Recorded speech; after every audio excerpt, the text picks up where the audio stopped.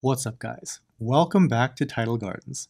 Today, we're going to be taking a look at Kalkwasser for your reef aquarium. What is it? What's it supposed to do? How do you dose it? Should you dose it? These are all things we will talk about.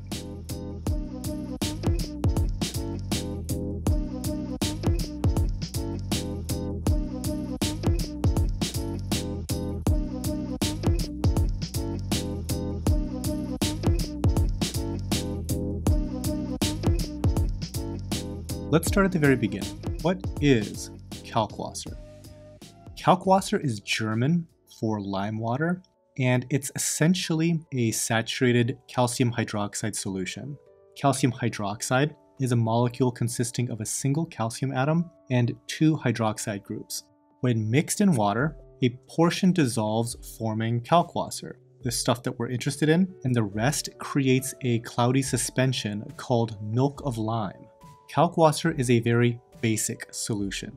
It has a pH of over 12, which can be a very desirable thing for aquariums that struggle with low pH, which we will touch on momentarily. Now that we've quickly covered what it is, here is why Kalkwasser is significant in the reef aquarium hobby. If you like to keep stony corals, as many of us do, they require both calcium and alkalinity to build up their calcium carbonate skeletons. There are many ways to accomplish this. If you only have a few stony corals in your reef tank, it might be as simple as keeping up with regular water changes to maintain the necessary levels of both calcium and alkalinity. Once you get into more densely populated aquariums with faster growing stony corals, water changes alone might not be enough to keep up. The three most popular methods of maintaining appropriate water chemistry above and beyond water changes are two-part additives, calcium reactors, and Kalkwasser.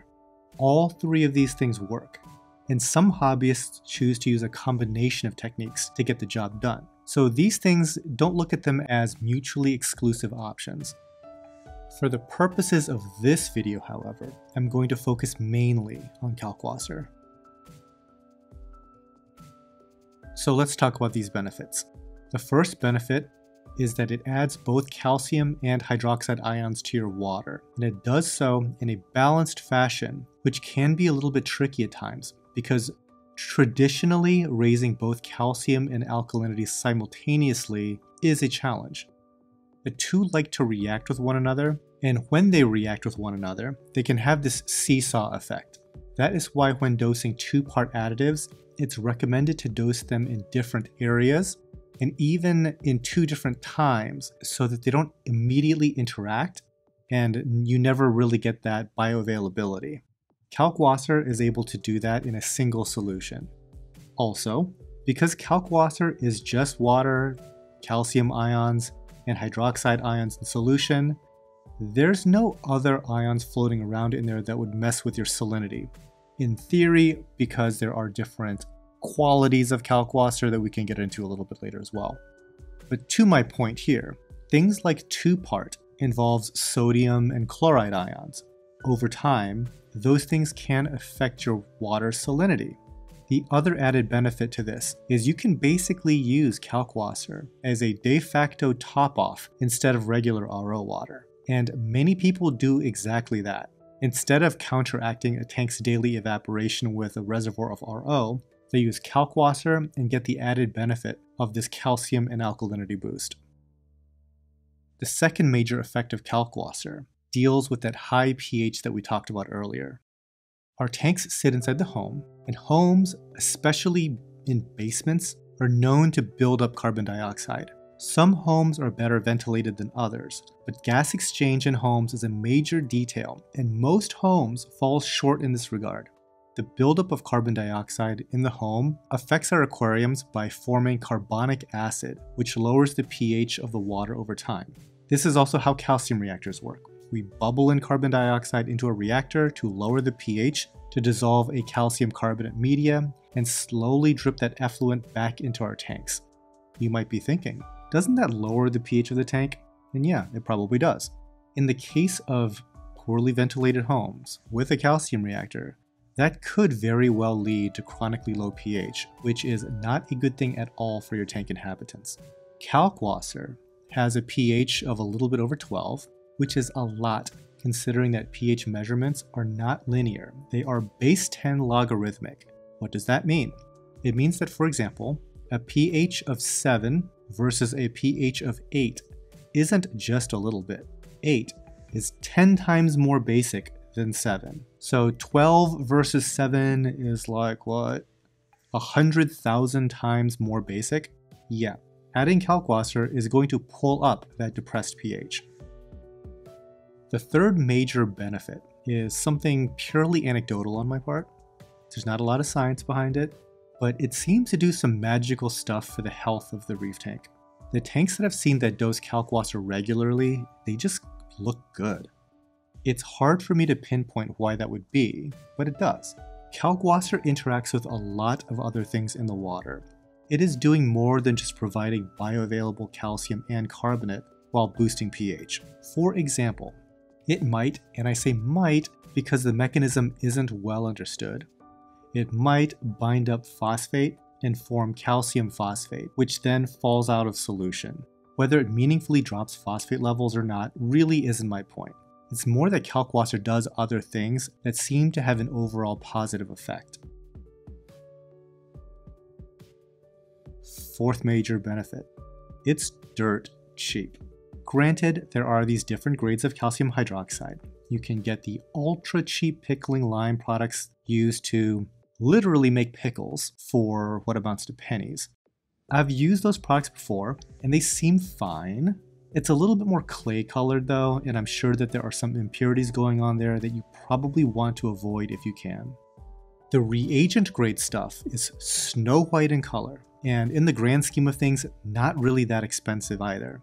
It's only expensive compared to the super cheap stuff that wasn't made for the aquarium hobby. Compared to just about anything else, say 2-part or the implementation of a calcium reactor, or heck, even just salt mix for water changes, reagent grade calcium hydroxide is looking like a real bargain. Fifth and last major benefit to Kalkwasser. It can be super duper simple to implement. All you need is a container and a reliable method of administering it slowly to your tank. The cheapest version I've ever done was a bucket with a little drip hose and a clamp. Now I've got a much more sophisticated system, but if you're ultra budget conscious, there are ways to do this very cost effectively. You might be wondering, if Kalkwasser is so great, why are we here at Tidal Gardens just now starting to get back into it? Well, there are some downsides to Kalkwasser. Nothing is perfect, so let's talk about some of the issues with Kalk. The first one relates to the major benefit number 5 that we just talked about, the fact that it is so easy to implement. That implementation can be done really poorly. When all you need is a bucket, an airline tube, and a clamp, it opens up the possibility for the flow rate of Kalkwasser to be too fast, which is not something you want to be doing. You want a slow drip. In the past, when we did this in the greenhouse, I used a bucket and a valve. The valve worked a little bit better for a slow drip, but where I messed up was not waiting long enough for the solution to settle, and I ended up dosing that cloudy supernate into the tank. There is a lot of room for user error. Now we've gone with a much more technical system where we're using a peristaltic dosing pump to administer a small amount of Kalkwasser periodically over the full 24 hours rather than setting a drip with a valve or a clamp and just hoping it goes well. Because this is a commercial facility, I need things to be a little bit more foolproof because I have been exactly that fool before. Downside number 2. It's not great if you already have sky-high pH.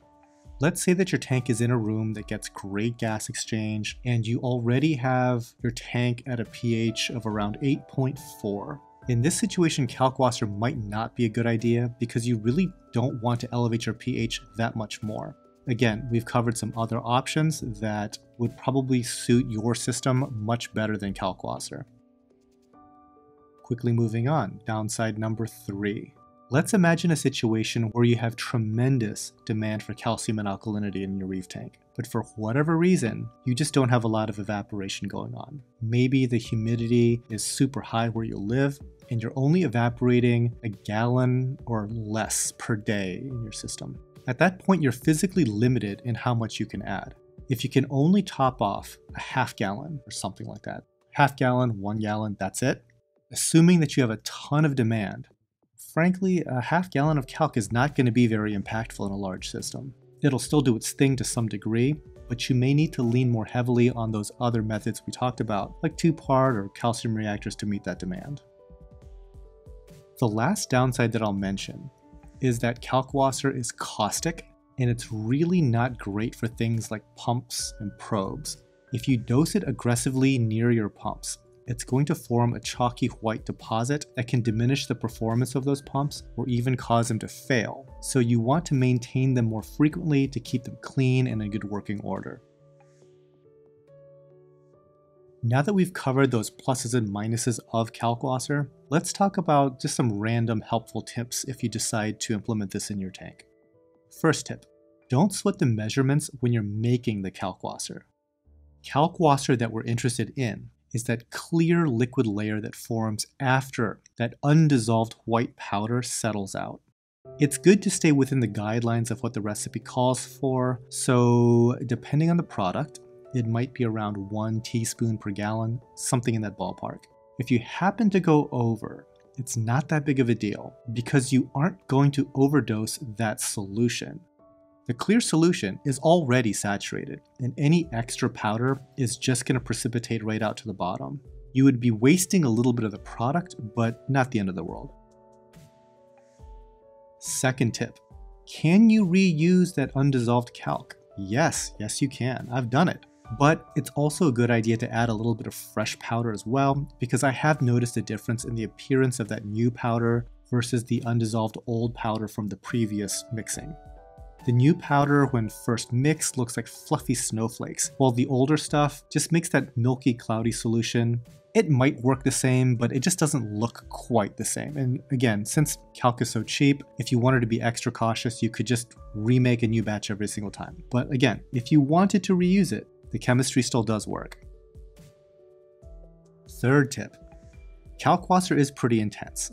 We've mentioned it before, it's caustic, it's high in pH, and while you can't really overdose making the solution up, you can certainly overdose it adding it to your tank. Dosing Kalkwasser slowly and in a high flow area of the tank or sump is really recommended to quickly distribute it. If you dose it too quickly or in too low flow of an area, you might notice it coming back out of solution. Worse yet, it might make a concentrated pocket that can cause chemical burns to whatever it touches. Alright guys, that pretty much does it for our Kalkwasser primer. Thanks for watching, and if you got some value from this video and like this kind of content, please consider subscribing to this channel. Alright, until next time, happy reefing.